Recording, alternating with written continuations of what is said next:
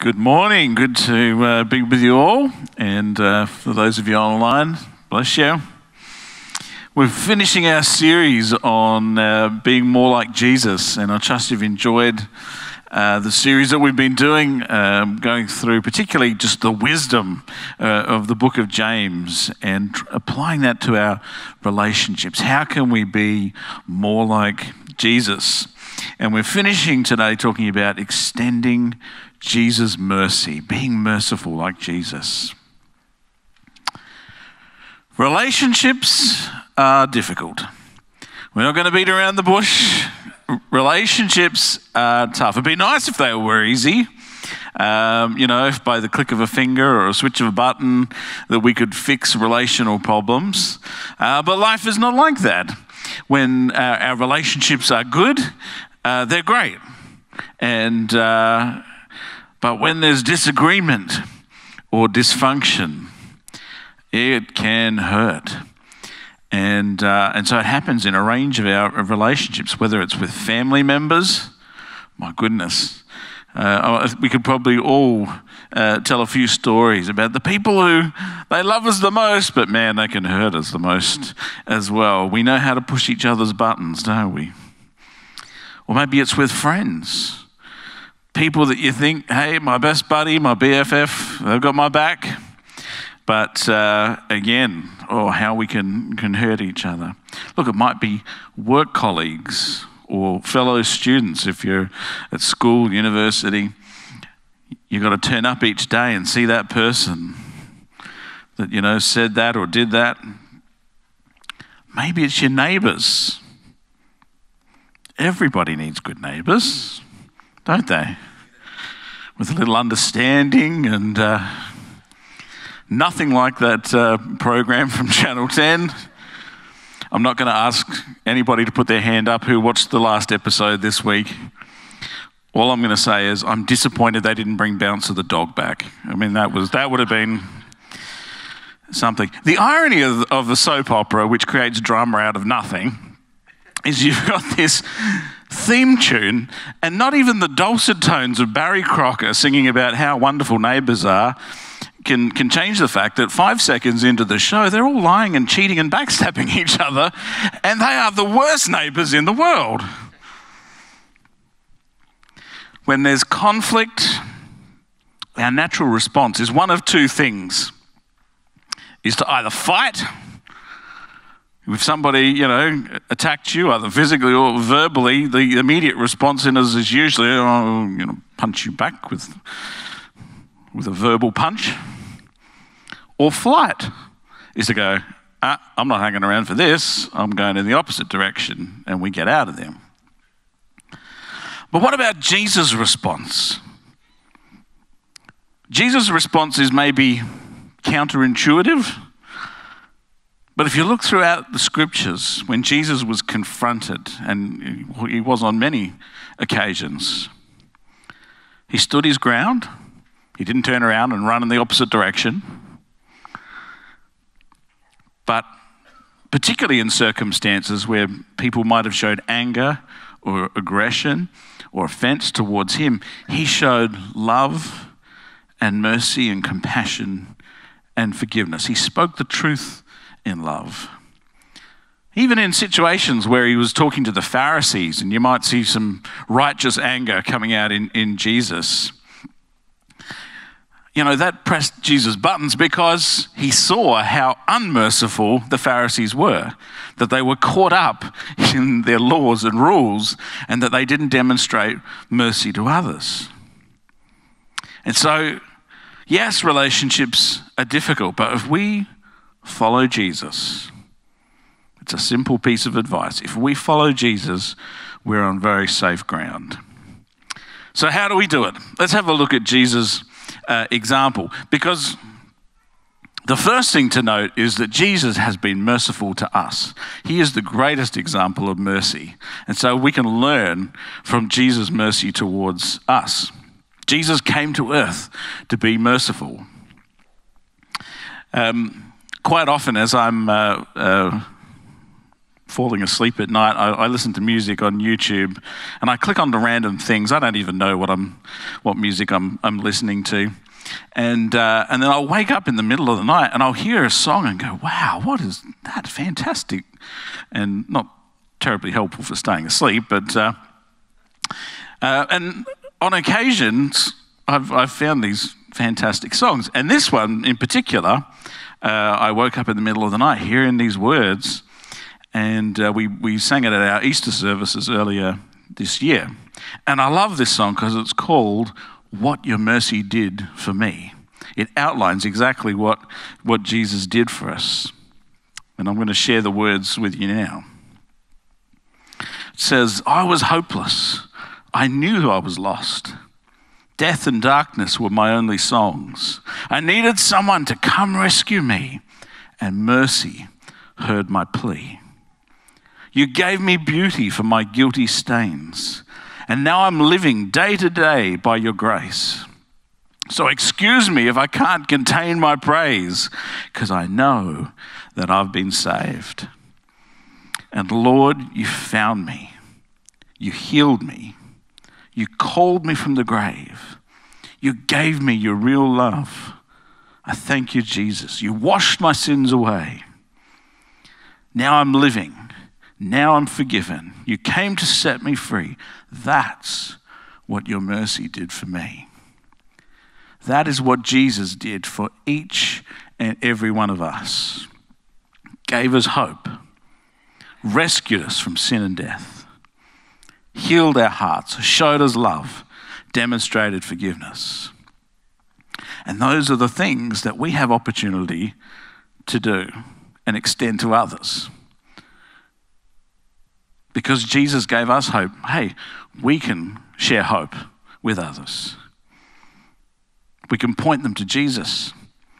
And certainly by the things that we say and in restoring relationships, we can heal people's hearts, show the love, demonstrate the kind of forgiveness that we've been shown. So in the same way that Jesus showed mercy to us, we have to show mercy to others in resolving relationship issues. The first thing I want to share with you today is that if we don't follow the Jesus model, if we hold on to things, it only affects us. And so where there's unforgiveness in relationships, those things build barriers. Unforgiveness builds barriers. Unresolved issues build barriers. And sometimes you might feel really justified. Sometimes someone may have really hurt you.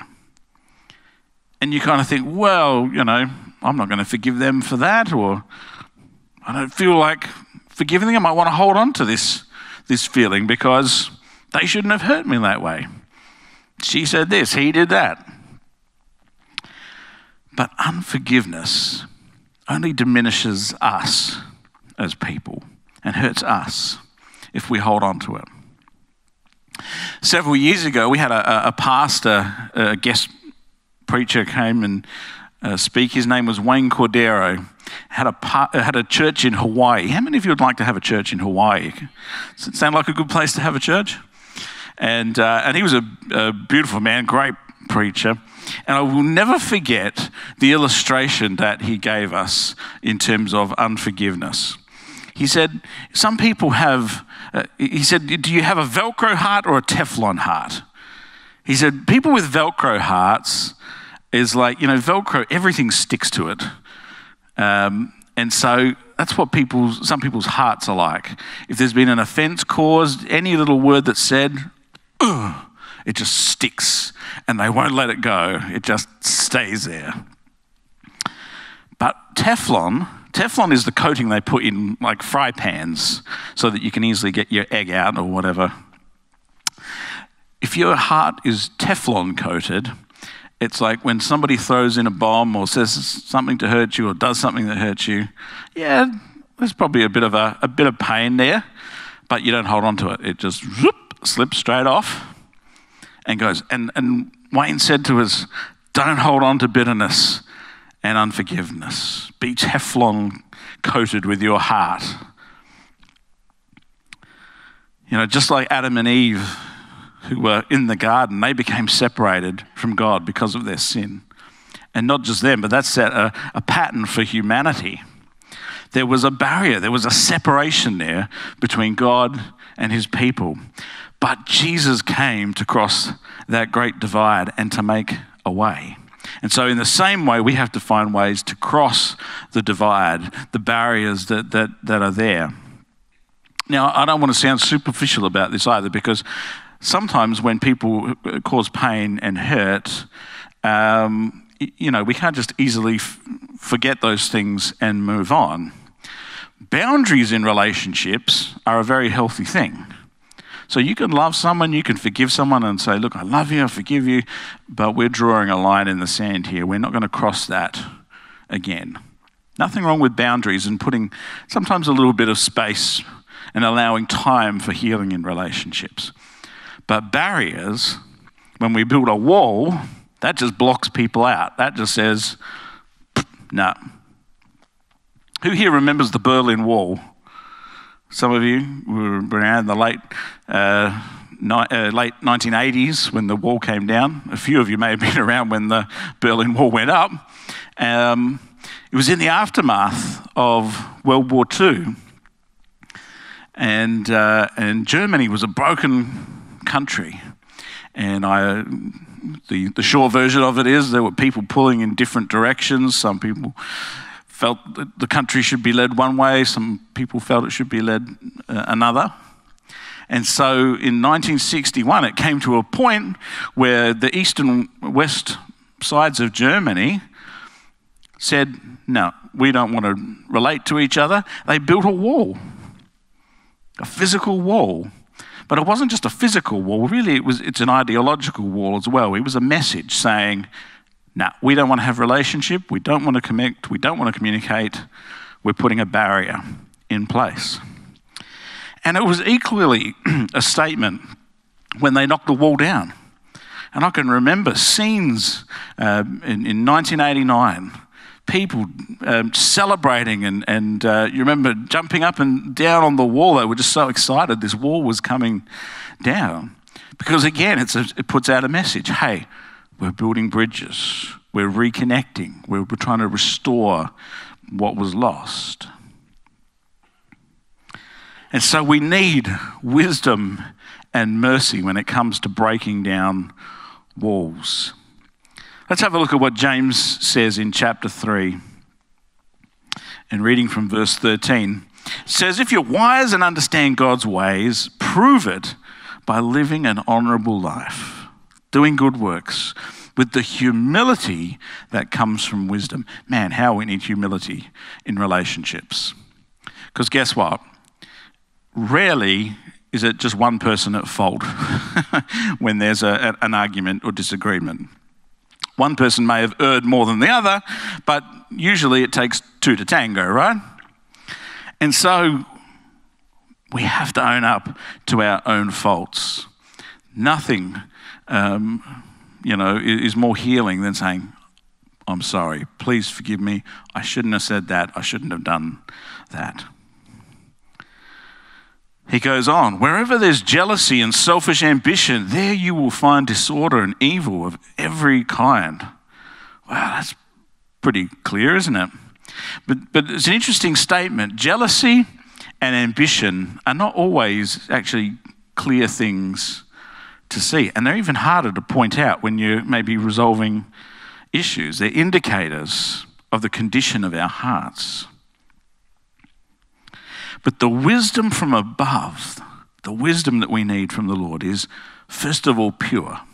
It's perfect. We can rely on God's wisdom. It's also peace-loving. It's gentle at all times.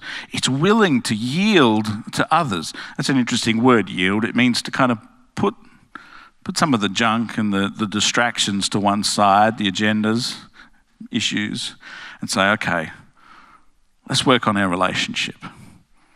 We're not going to try and fix every single, sometimes in relationships, we're going to sit down and talk about everything, try and fix every little problem. Life is not like that. And so we're willing to perhaps yield, especially on the things that aren't important. You've got to weigh those things up. What does he say? It's full of mercy and the fruit of good deeds. It's what we would want others to do to us. We would want people to be merciful to us. And so if we're going to be merciful, we have to practice what Jesus preached. Jesus certainly practiced what he preached. And some of it, you might read it and go, like I said, it's counterintuitive. When you read some of the statements that Jesus made, you think, how on earth could I possibly do that? Like, they're pretty challenging. And yet with his help, we can. Have a look at this. This is from Luke chapter 6. This was Jesus preaching to a crowd. But to those who are willing to listen, I say, love your enemies. Whew, that's hard. Do good to those that hate you. That's even harder. If someone is displaying hate towards you or spreading malicious, untrue gossip about you, and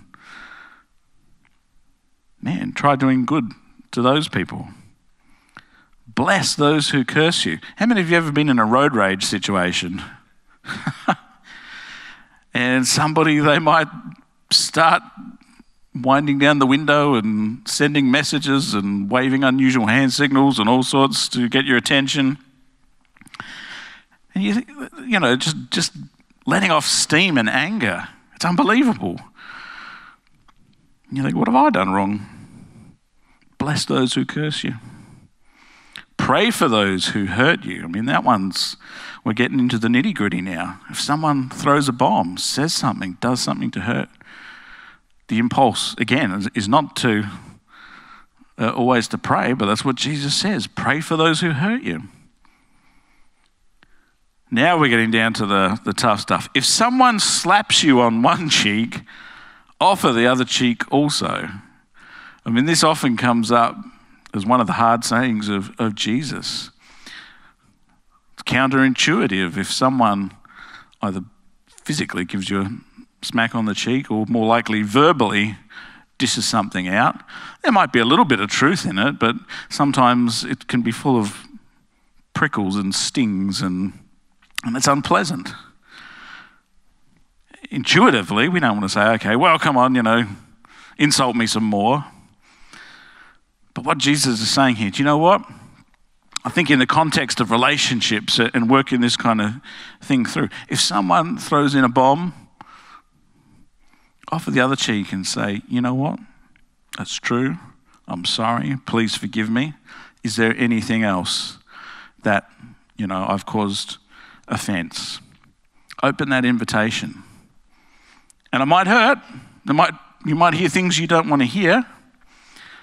If it's not true, throw it out. Don't hold on to it. Let it fall off the Teflon-coated heart. But if there is some truth to it, take it on board. If someone demands your coat, offer your shirt also. Give to anyone who asks. When things are taken away from you, don't try to get them back. Hey, they're only material things. Do to others as you would like them to do to you. Love your enemies, do good to them. And he finishes the passage by saying, you must be compassionate, just as your Father is compassionate. Wow. I read that and honestly, when I start to think about it, I think, ooh, that's a pretty high bar. I don't know if I could reach some of those things. And it does probably feel a little bit impossible. But Jesus certainly demonstrated in his relationships, never more so than when he went to the cross and he was being physically abused, verbally abused. And yet he didn't open his mouth once. He said Scripture says it was like a lamb to the slaughter. He didn't say a word. And there are examples throughout history of people who have not allowed bitterness and anger and rage to be their motivating force, but mercy and compassion. I was reading again this week the story of Nicholas Winton. Some of you may have heard of him. during World War II, Nicholas Winton was so moved by mercy and compassion. He heard the stories of what was taking place in Germany, that women and children were being murdered in concentration camps. And he just was so moved by this, he wanted to be part of the answer. He wanted to do something to help. And so nobody told him to do it. Of his own initiative and finance, he went to Germany and he started rescuing children out of Germany. Took them to England, put them with families. He never even told them his name because it would have been a risk if people found out who he was. And so he rescued some 670 children out of Germany. Not the only person that did it. There were others, and we know the stories. But the amazing thing about this man is that he never told a single soul. He kept it to himself. He wrote down the name of every child that he rescued, and he put them in a box and he stuck them in the attic. And his wife, many, many years later, was cleaning up the attic, finds the box. She starts reading through this stuff. She realizes what he did. What an amazing gift of mercy that was. And so she got some help, and they actually got some of the children, who are now adults, together. And you can see this on YouTube. It's an amazing clip. I encourage you to go and have a look at it. This moment when the TV host of this show says, we have Nicholas Winton with us tonight, and tells a bit of his story. And then she says, is there anybody here who owes their life to Nicholas Winton? And half the audience stands up.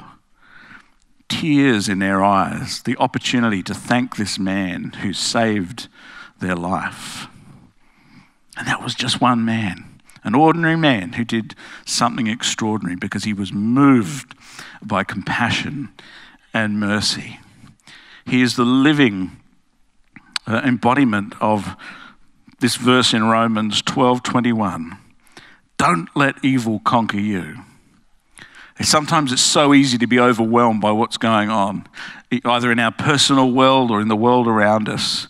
And to be, all that does is lead to oppression. Nicholas Winton didn't look and become embittered by what the Nazis were doing. He didn't say, I'm going in there to fight the Nazis. No, he was moved by compassion. It says, don't let evil conquer you, but conquer evil by doing good. Wow. That's a really easy way of saying love your enemies. Conquer evil by doing good. When you see acts of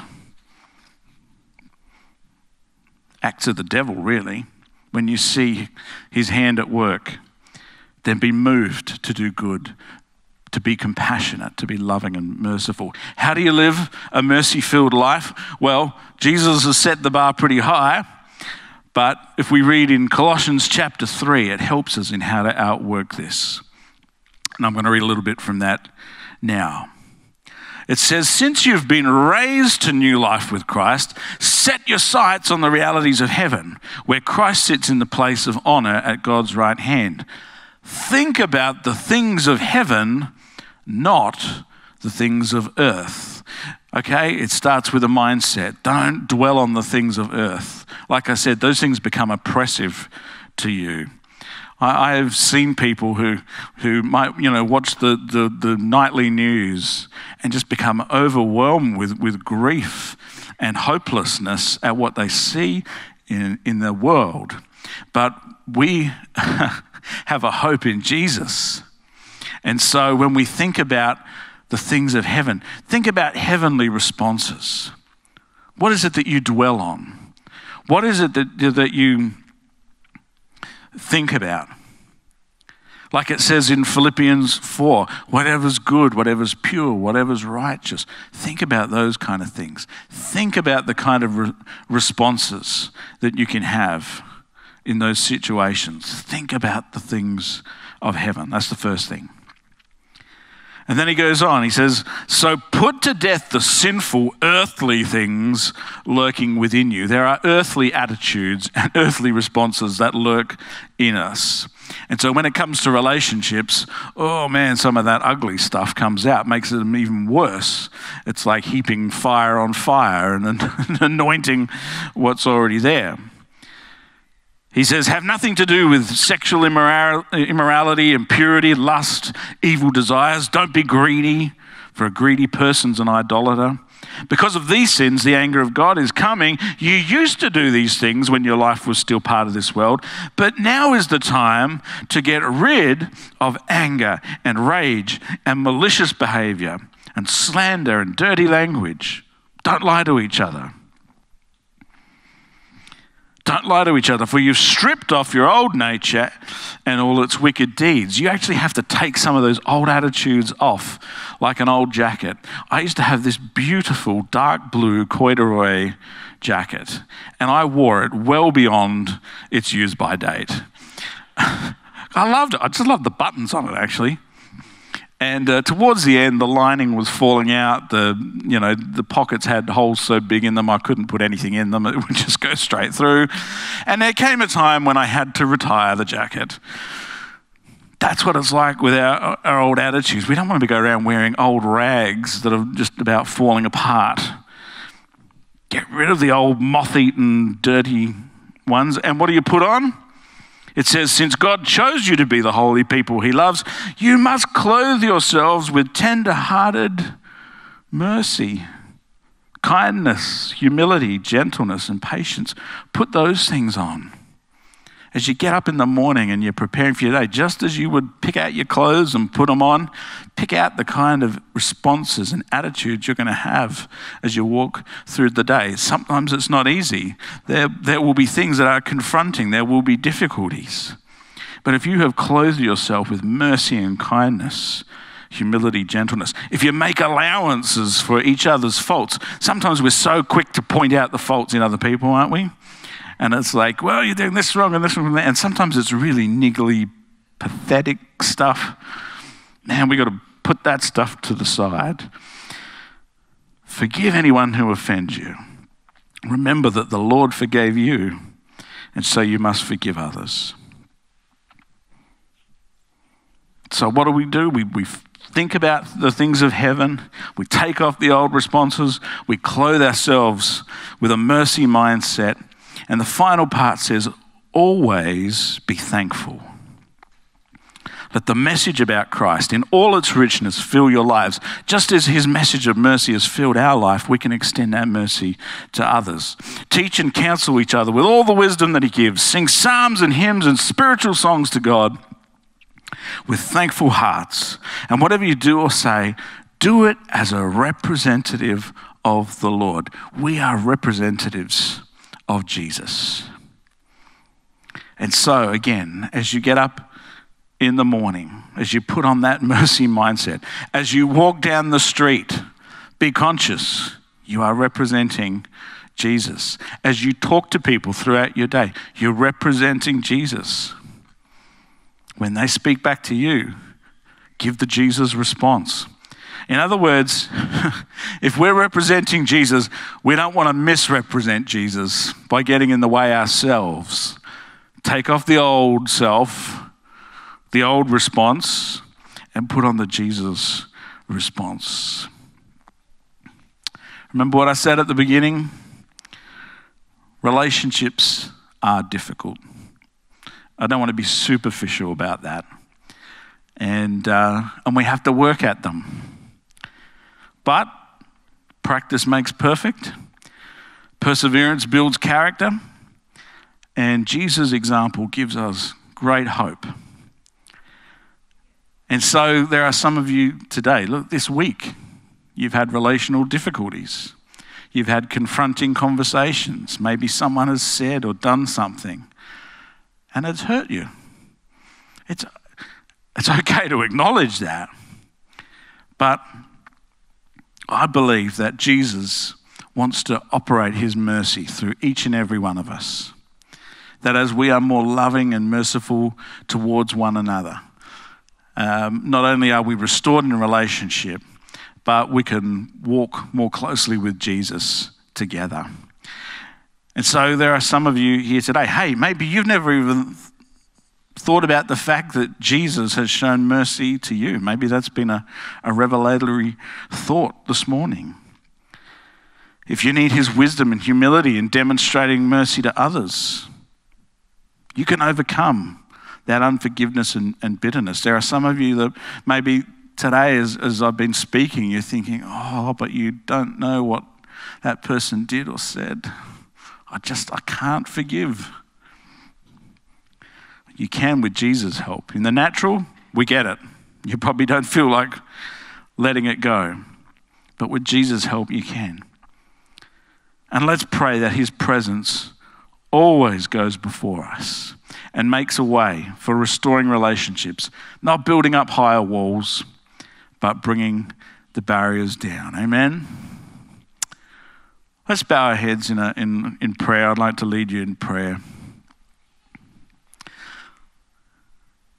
Heads bowed, eyes closed. This can be an overwhelming message. And yet when we follow Jesus' example, we're on safe ground to be loving and forgiving and compassionate. Father, I thank you for the example of the word. Thank you that you've shown mercy to us through your son, Jesus, the greatest example of mercy. That Jesus, when you're there on the cross, you were dying in our place. You're doing it for us so that we could be saved, so that we could be forgiven. And so, Lord, we thank you for that today. Lord, I think of those here this morning, Lord, maybe who've never acknowledged that, who've never confessed their need of you. Lord, come into their hearts and life today. Father, I pray for others here who are facing relational difficulties, whether it's a family member, with a friend. Maybe there's been things that have been said and done. Jesus, I just speak hope and healing over those things now. Lord, give us the right words to say, the right actions to do. May we be filled with your wisdom and your spirit in responding to others. Lord, help us to learn from these passages of scripture today, that we would be better imitators of you in this area, Lord. Have your way in Jesus' mighty name. Amen. Amen. Can we stand together? Tanya's going to lead us in a song in a moment, and we've got time in this place today. I want to open up the front for a time of ministry. Maybe there are things that have specifically resonated with you today, and you're facing issues, and you need Jesus' mercy. Something in you is saying, yep, I need prayer for that. I need help for that. We would love for you to come forward, and one of our prayer ministry team will be available to pray with you. Maybe there's other aspects that we've been talking about over the last few weeks. You want to be a better listener, or you want to be a peacemaker, or you recognize just the power that comes from allowing Jesus to fill your relationships.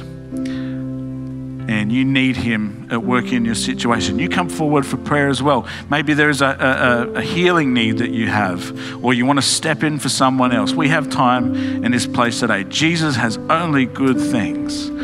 The Father has only good things for his children. And so let's respond to him now and believe for Jesus to work in each and every situation. Tanya, you come and lead us now.